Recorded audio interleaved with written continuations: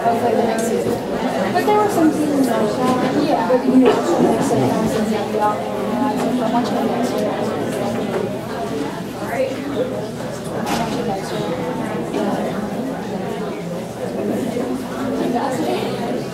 No, I did that. That's why we were saying.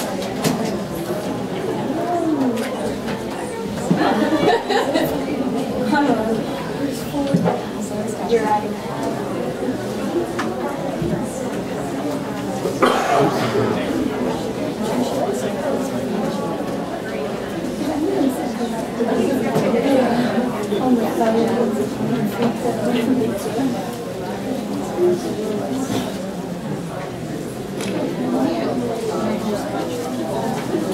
It's so greasy, that's all I do.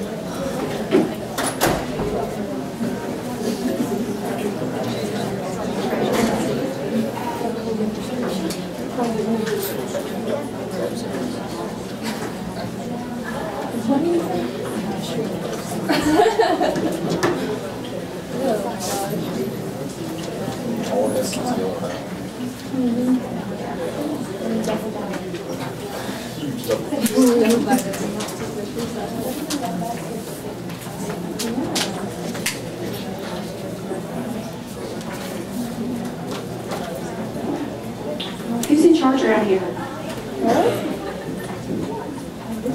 No? Do I just start talking? Does someone usually come and say something before each session? You think I just keep rolling? Is anybody missing? If you're looking around, do you see somebody missing? We are 2 minutes early. Just go. Okay. Alright. So, how is everybody? Are you so happy? So is this like orientation for you guys if you're just getting started in your new roles? This is so exciting. To grow up and work in healthcare. Okay, that's all I want. Oh, there I am. So today we're going to talk about privacy and security. My name is Dana Williams. I'm the privacy officer for our system. And we're going to talk about the different ways employees commit violations and how those happen. And you're going to see some things that are private to Baptist Health and that you should not talk about outside of work. But it really is transparency. And can you guys see my PowerPoint down there on the very far end? So what button do I push to make that happen? Anybody? Nobody? Can you guys see the middle screen? Or do you want me to like make a fuss? Make a fuss? Okay. Does anybody, who's the boss around here? Who do y'all know? What's the next number to the school? 62.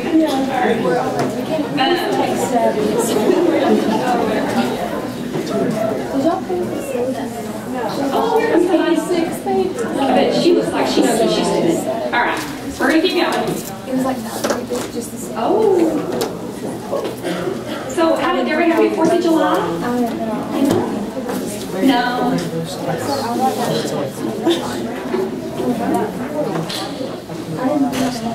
My oldest child turned 18. I know. And he's working out of state this summer, so we were not together on his birthday. I took it really hard. Are we good now? I think so. Do I need to log out and log back in? I don't think so. I think you're good. So, alright. Is it working? Ooh, not bad.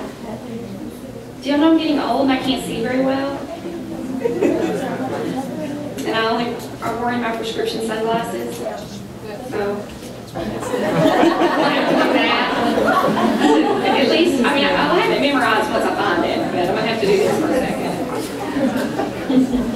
You guys can wear your sunglasses if you want to. It's a personal decision. And no one can discriminate against you. Oh, it's not working? Oh, it was? All right, well, I'm just going to keep talking just to keep there. Do you have any paperwork in your packet about me? Yes. Like a piece of paper that says the 5 R's of price or anything? Okay, let's talk about that while we're working on computer stuff. Keep it going. So, that's the piece of paper that I put up in your report orientation before we go through the PowerPoint stuff. The first thing that causes employees to commit violations is that first R. And so you just want to go with the flow, some of those important things about working faster. Okay, so we're all back together. So the first R on your piece of paper is role, and that's what causes employees to probably commit violations more than anything. You have to remember that your access to patient information is granted to you in your role. For you guys, it's as a student. A lot of times I say your role as an employee. So just because you have access to something does not mean you'll be looking at it or abusing your access. So if you have something done, if you want to look up your own test results, do you think that's okay? Not okay. What about your parent or your sibling, or maybe you have a child? Do you think you can use a computer system to look that stuff up? You can't. The reason is because it's all about your role. So you cannot use something that's been given to you as a student for your personal life. Does that make sense? And so that goes for a lot of Baptist Health assets, like you can't take home the otoscope to look in your kid's ear. You know, anything that's been given to you in a certain role, you can't cross-reference that into a different role. So that's the first R, and that's one of the things that employees probably get in trouble to the most. And that'll lead right into our segue here into our presentation. So there are a couple of different laws related to patient privacy. One is called HIPAA, one is called TEC. We call it all HIPAA, which is fine. And the general rule of thumb is if you can identify the patient, then HIPAA applies. So that doesn't matter if it's a piece of paper, it's a computer screen, it's a text message, a radiology film. If you can identify the patient, then that information is covered under the privacy regulations. So what is one of the best ways to prevent privacy violations? Don't identify the patient. So when you're talking out loud to your coworkers, you want to be sure and say, your fellow students, Dana Williams in room 303, you know, had an accident or something. So if someone cannot figure out who you're talking about, then it is not a privacy violation. Does that make sense? So limiting the amount of identifying information that you use is a reasonable precaution that keeps you from having violations. As a student, you're probably going to take a lot of notes. So instead of taking notes and saying Dana Williams, room 303, just write down my case number. If you have to have something that can help you go back to what patient am I working with, just write down the patient's CSN or account number, whatever you want to call it.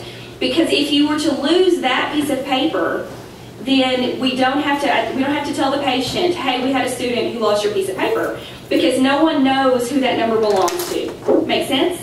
But if you lose a piece of paper that says Dana Williams, then yeah, we're going to have to tell the patient that a student lost a piece of paper. We do see students lose things like notebooks and things like that, so keep up with your stuff.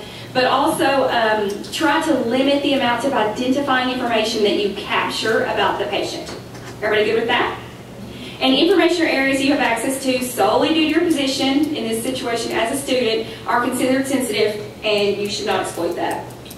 So the government, and therefore Baptist Health, and when I say the government, I mean the Office for Civil Rights. That's the arm of the government that is responsible for enforcing the privacy regulations. They say that there are only 5 reasons that someone would access, use, or disclose patient information.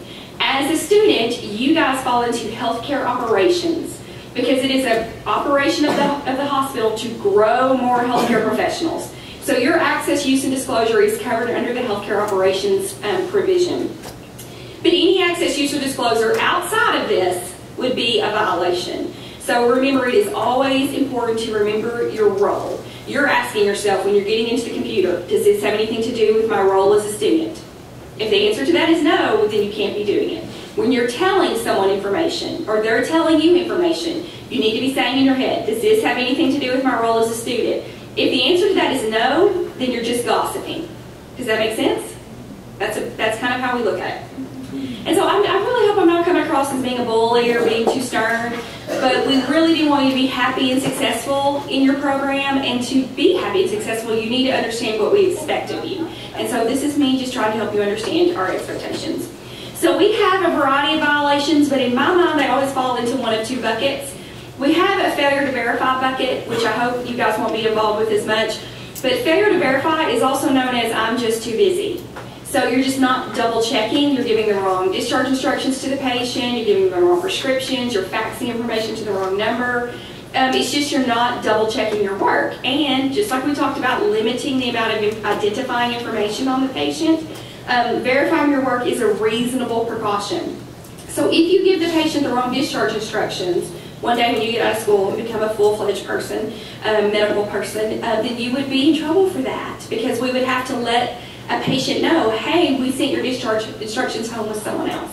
Does that make sense? I need some like nodding and smiling. Okay, great. Especially for you people that I can't really see at all. But what we're going to talk about mostly is emotionally driven violations, because those are the things I think, especially as new healthcare professionals, that you guys will have the most trouble with. So how many of you have never worked in healthcare before? And this is going to be brand new. So the majority of you have worked in healthcare before? Raise your hands if you worked in healthcare before. Oh, well, that's really wonderful. Great. You'd be surprised at the mix when I talk to different groups of employees and how many people have never worked in healthcare. So hopefully this will not be news to you. We can just fly right through the material. Up next, the personal electronic device policy. Everybody say never.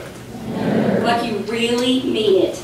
Never. Let me tell you what you are never going to do. And I mean never.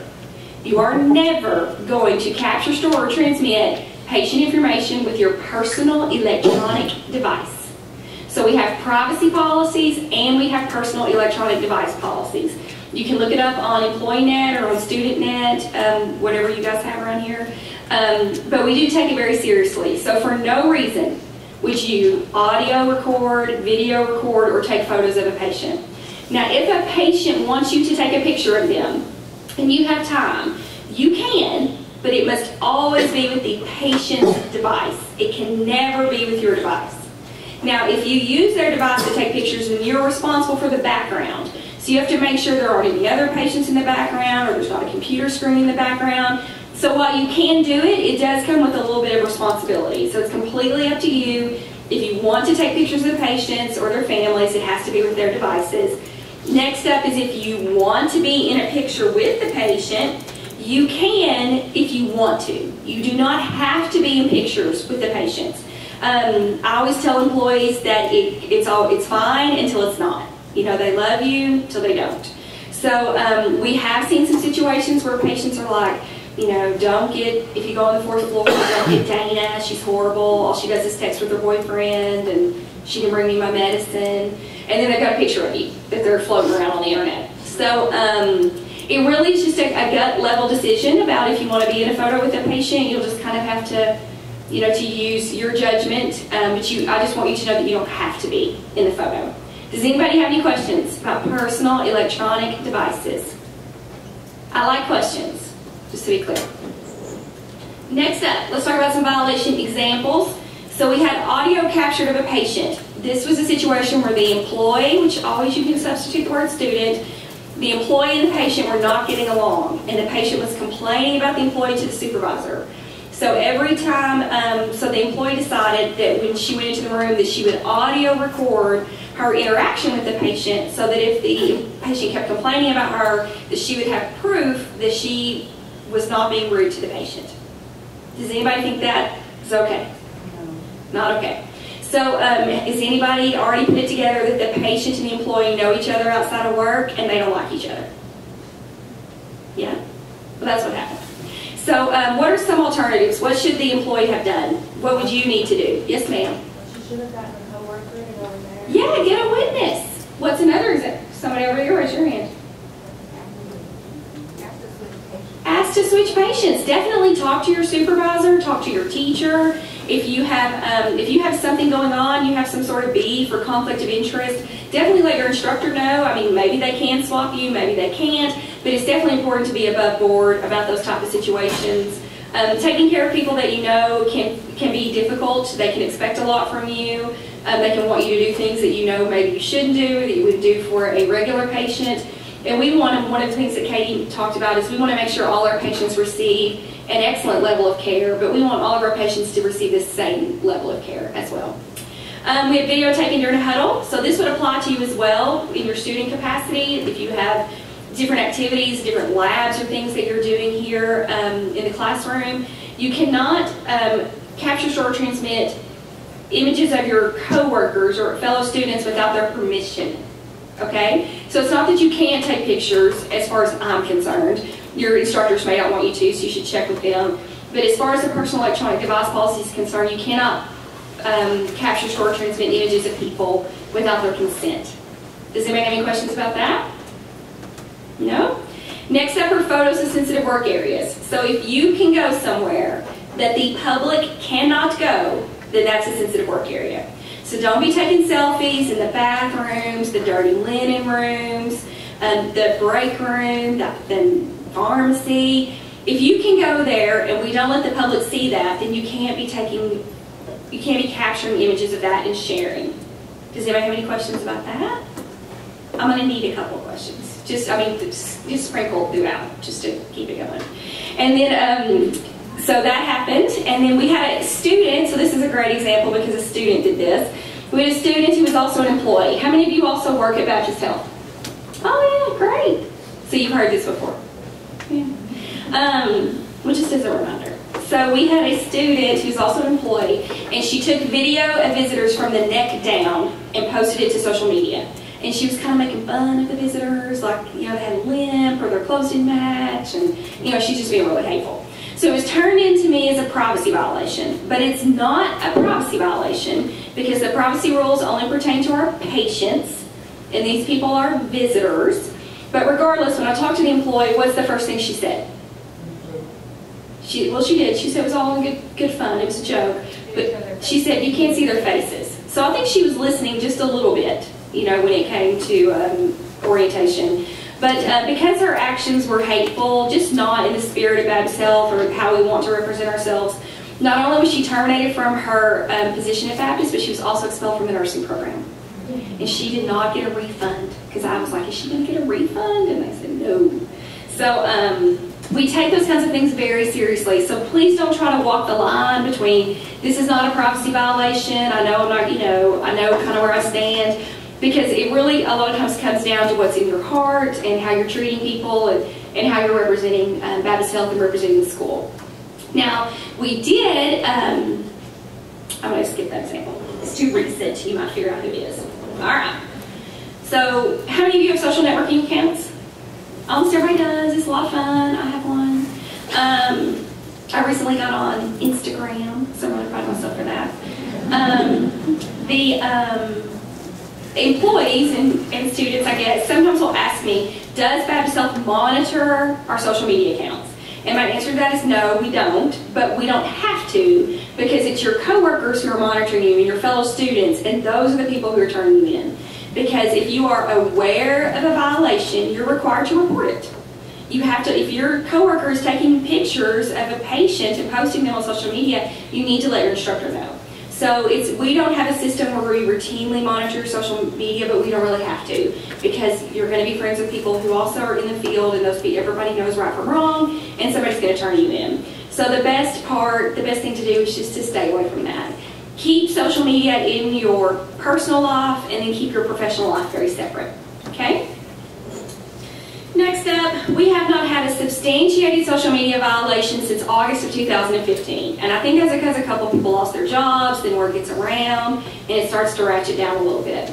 But what we continue to see is employees disclosing sensitive business information. So they're not disclosing particularly patient's name and patient diagnosis, you know, a real flat-out privacy violation.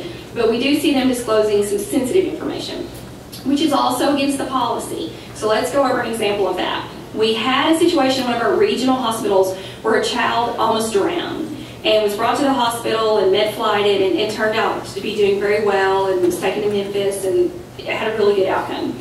So the grandmother of the child took to Facebook and disclosed everything. The child's name, that she almost drowned, what they did for her, they med-flighted her. The grandmother gave away the name, identified the patient, and gave away the clinical information. But then the employees began to post things like, you're so lucky you came in at shift change because we had 2 doctors. And one of our nurses was a pediatric nurse from Memphis, and so she has a lot of experience with this. And then one employee said, yeah, and we just got a new crash cart because our old crash cart didn't have this specific measuring tape that we need for children. And so how we staff and the type of equipment that we have or don't have, all of that is considered sensitive business information. So when you're posting things on social media, you need to be asking yourself, is this the kind of thing that would be on the public website? If it is not something that's on the Baptist Health public website, I would recommend you staying away from that. With the exception of you have a federally protected right to complain about your working conditions. Now, I don't know if that officially applies to students because you're not getting paid to work, but for employees, you have a right to complain about your working conditions, like if they're unsafe. So I don't want to stifle anybody's civil rights here. You know, things are touchy up in Washington. So I want to be clear about that.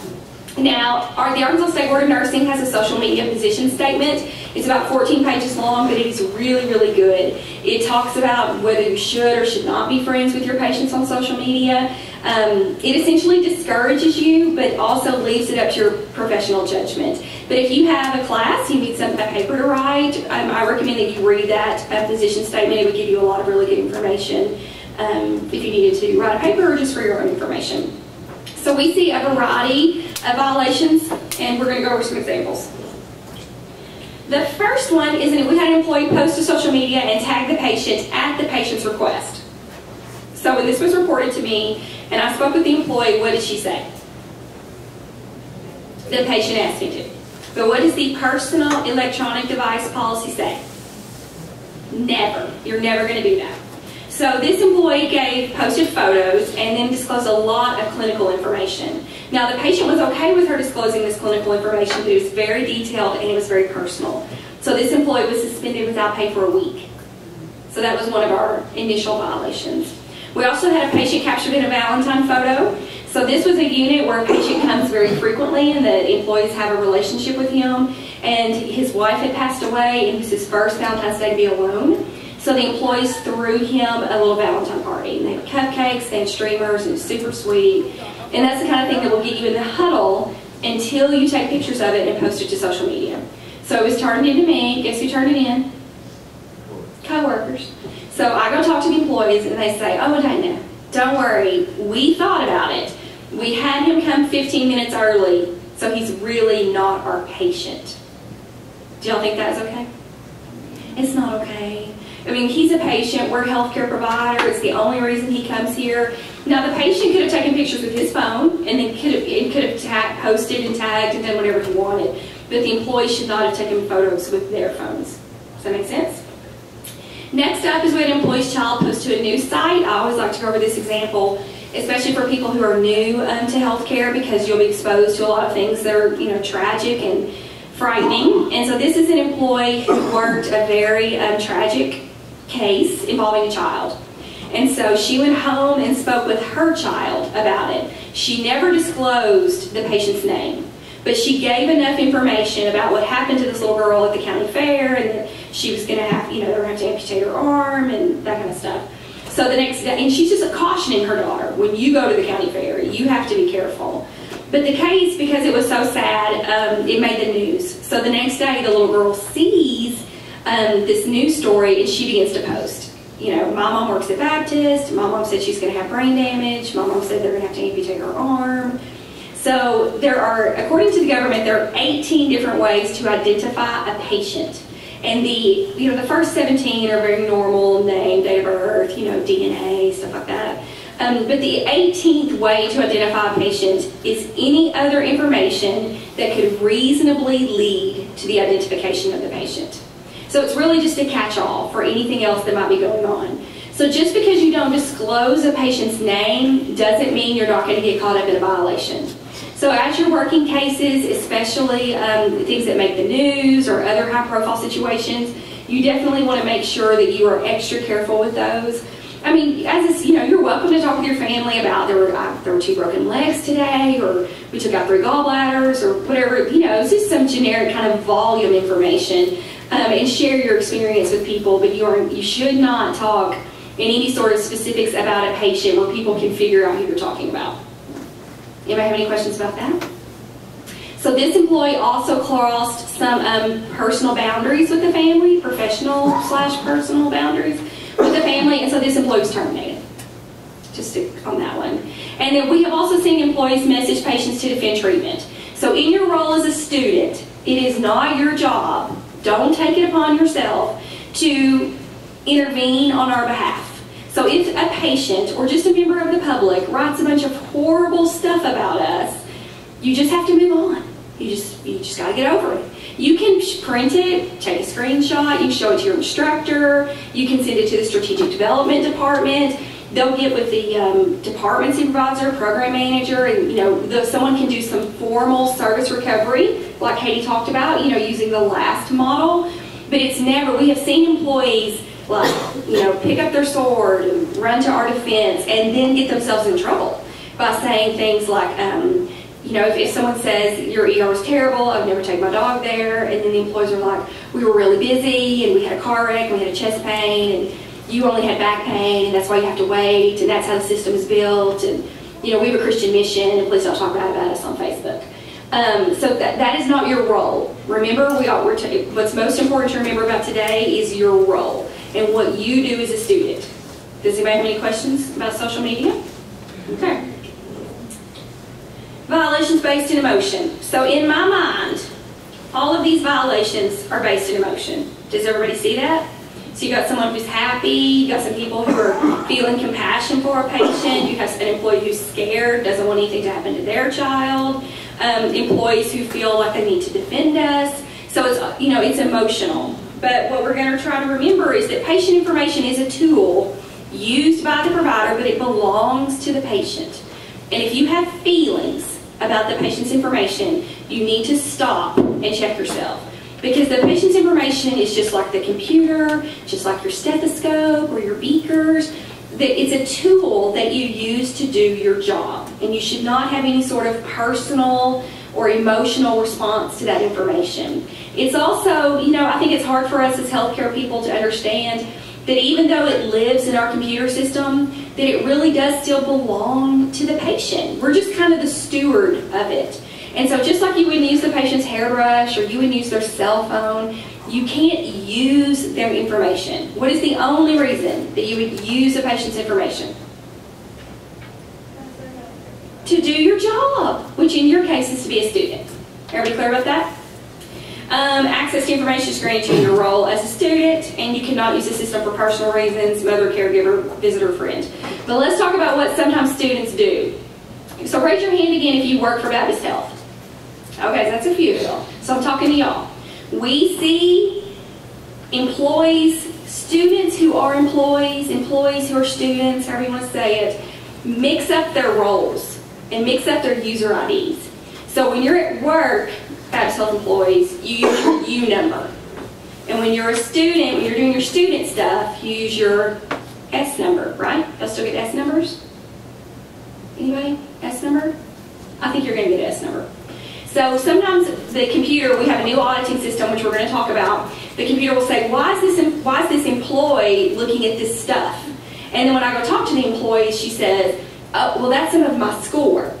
I was trying to, after class today, I was just looking that patient back up, and I was just trying to see what I missed, or just trying to study up, or maybe I have clinicals tomorrow, and so I went ahead and was looking at the patient's chart to prepare myself for clinicals tomorrow. And so that's not okay. One, it gives you an unfair advantage over your fellow students who are not employees. Does that make sense? Somebody nod? Yeah. And then it confuses the auditing system. So remember, you're only going to use your U number in your employee activities, and then you're going to use your student number in your student activities, and you're going to keep those very separate. Everybody clear? All right. And that's in your handbook. So that's not just from me, that's also in your handbook.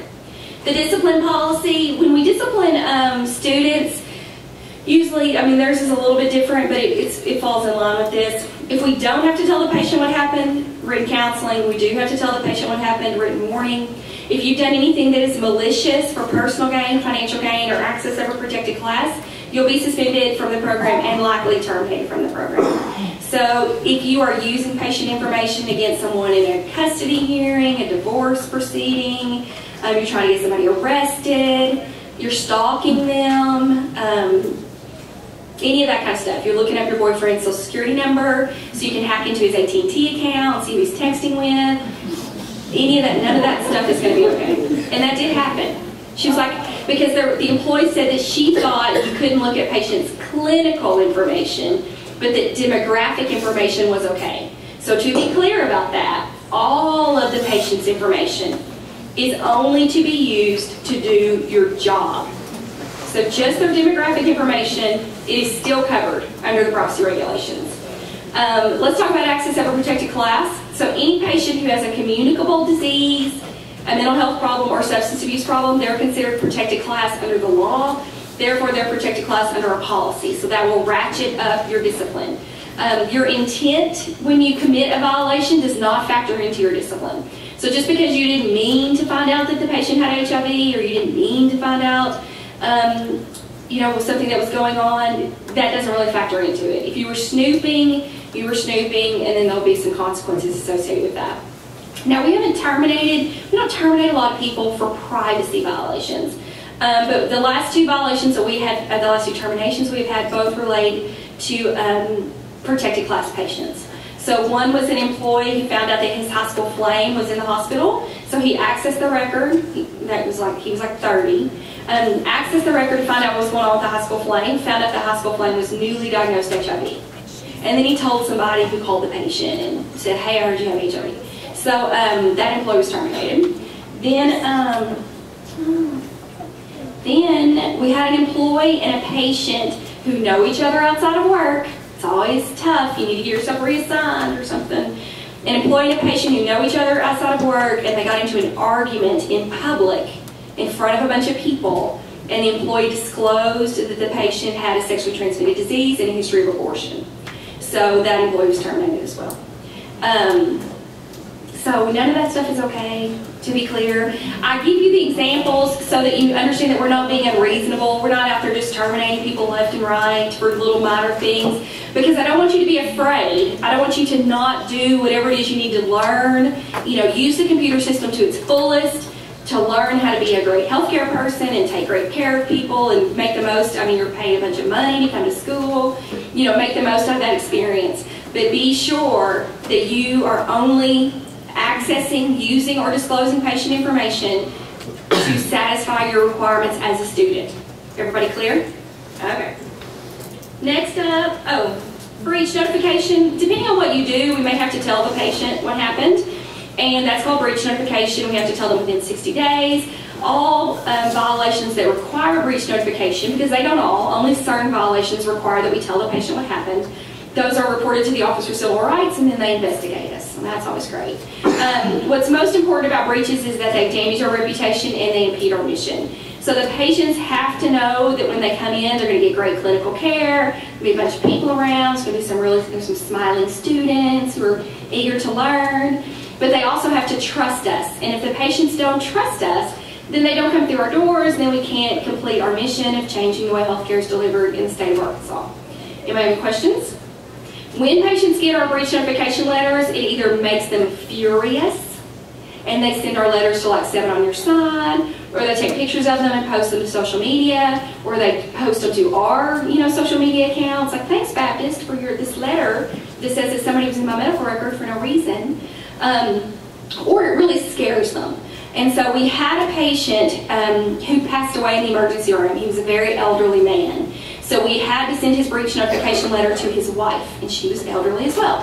So she called me, and she had convinced herself that there was only one reason why an employee would snoop in her husband's record. It was really just an employee who was bored, who was reading medical records during downtime on the night shift. So it was picked up in the audit trail, and she was terminated. It's been like 3 years ago. So what would be the one reason that she, in her mind, decided that someone would care that her husband had died? To now that they knew that she lived alone, so they could come and rob her. So she installed a security system at her house off her little Social Security check, because one of our employees was bored and reading patients' medical records.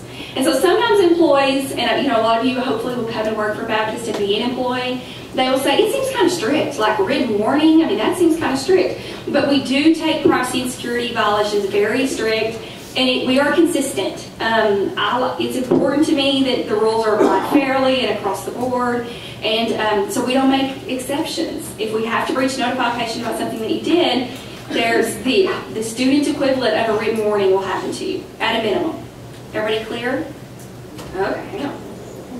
So, closing thoughts. If you disclose or cause to be disclosed, if you identify or cause to be identified, then the violation is yours. Patient information is a tool used to help you do your job. Privacy violations can have a lasting effect on your employment future. If you are kicked out of the nursing or any sort of program for privacy violation, then you would not be eligible for hire. That would be a big deal. And if you're an employee and you're terminated, then you're not eligible for rehire anywhere within the system. And corporate compliance, and if you also, after you get out of school, if you have a license, we'll report that to your licensing board. And so we've seen former employees get into trouble with their license. But we are here to help you. We'll come and talk anytime. When you get to your new departments, we're happy to help. If you have more questions, you want me to come, we will talk in a small group, in a classroom setting where we can ask a lot of questions. Be happy to do that as well. Does anybody have any questions before I show you some pictures? No? Okay. Now these pictures are confidential, so don't be taking photos with your phone. We clear? What about this picture? So it's not a violation, but what if that computer had been up? Then it would be. That would not be okay. What about this one? So this is not a privacy violation. This is not even Baptist Health. This is UAMS, I think. I shouldn't say that. But a person sent this to me, sent this to the compliance hotline, and guess what they said? Who's taking care of the patient? And you kind of have to think